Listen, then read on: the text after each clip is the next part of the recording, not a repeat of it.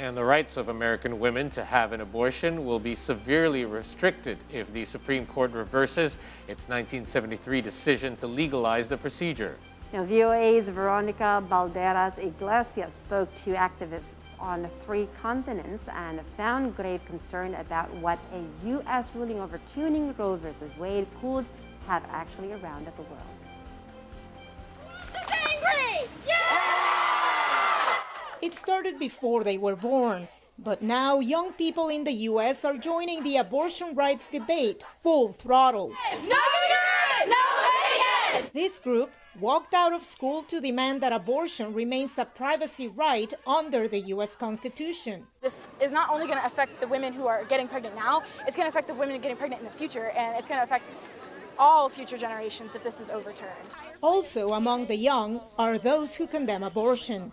They are energized after a draft Supreme Court opinion leaked to the public, indicating that the landmark 1973 ruling making abortion legal is in jeopardy. If that's the final ruling, the 50 states would decide what's allowed, and many want to ban or severely restrict abortion. Hopefully the Supreme Court makes the right decision and we're able to send the issue of abortion back to the states and really start hitting the issue of abortion in our local communities. Could other countries follow? The world is watching closely. When the United States takes such a bold and obvious anti-rights movement, other countries find cover in that. They use that as cover for then the anti-rights work that they do, specifically, but not exclusively, around reproductive rights and the right to abortion. Globally, 970 million women live in countries that broadly allow abortion, according to the US-based Center for Reproductive Rights.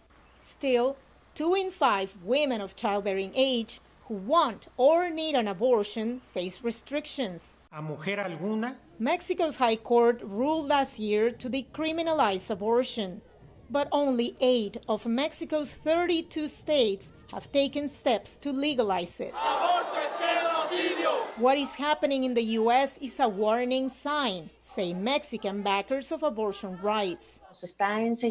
What the U.S. is teaching us is that our rights are always at risk, given that political environments could change. Anti-rights groups are always trying to come up with strategies to block access to women's rights. In Geneva, Switzerland, reproductive rights advocates aren't too worried about repercussions in Europe, where abortion is broadly permitted. Poland, Malta, Liechtenstein, Andorra, and Monaco are the 5 countries in Europe that still retain what we call highly restrictive abortion laws. My view is that the trend will remain overwhelmingly positive in terms of moving to recognition of abortion as essential health care. In Africa, only a few countries allow abortion upon request. One is South Africa, which legalized abortion in 1996. But opposition to reproductive rights could grow there with a U.S. reversal. In some of our facilities, there are people outside protesting, trying to prohibit the women from going into our facilities. The more that it is reversed in other countries, then the same will apply in South Africa, because people will just become bolder. The World Health Organization says restricting abortion doesn't stop it, and that 23,000 women die each year from complications after unsafe abortions. Anti-abortion groups we interviewed dispute that argument. They want the U.S. to roll back a 49-year-old right they see as immoral. Most people don't understand how truly radical the American abortion laws are. We would hope that this would have an impact around the world, because when governments do tend to change their laws, they often cite American law. The way to compromise here is to help women get through their pregnancies by providing them with housing, with medical care that they need, with formula, clothing, and all of that. Veronica Balderas Iglesias for VOA News, Washington.